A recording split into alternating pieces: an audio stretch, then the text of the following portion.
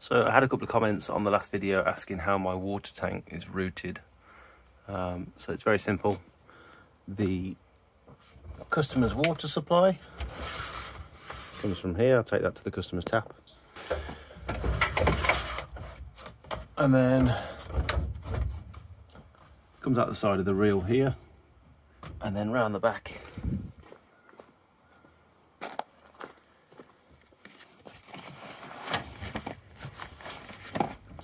Around the back there, then it comes into here, and this has just like, it's like a toilet siphon. I think they call it a stopcock or a bull cock.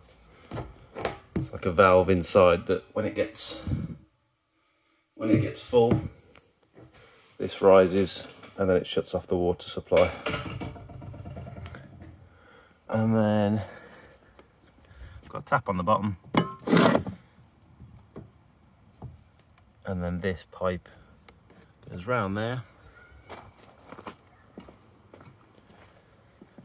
It would normally be like that. I like to try and keep it flat, so that the level of the machine is of a similar height to the level of the water.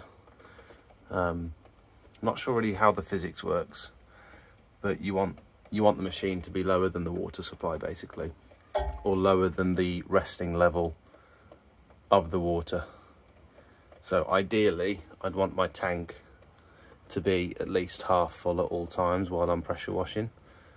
I've seen some people take this pipe and just put it straight into the top of like a barrel or a bin.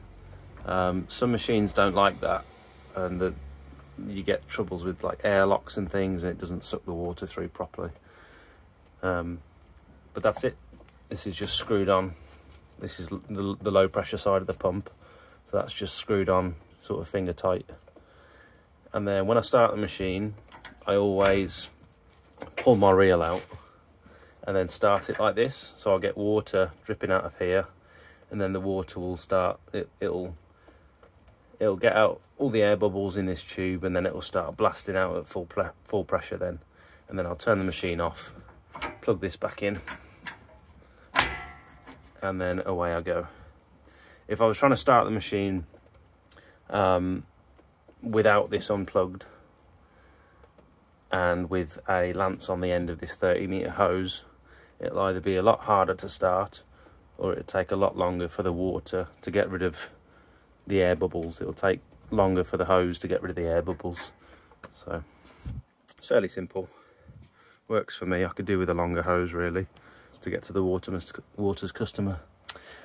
customer's water supply, but other than that, it works quite well. I don't have to take anything out the van apart from this.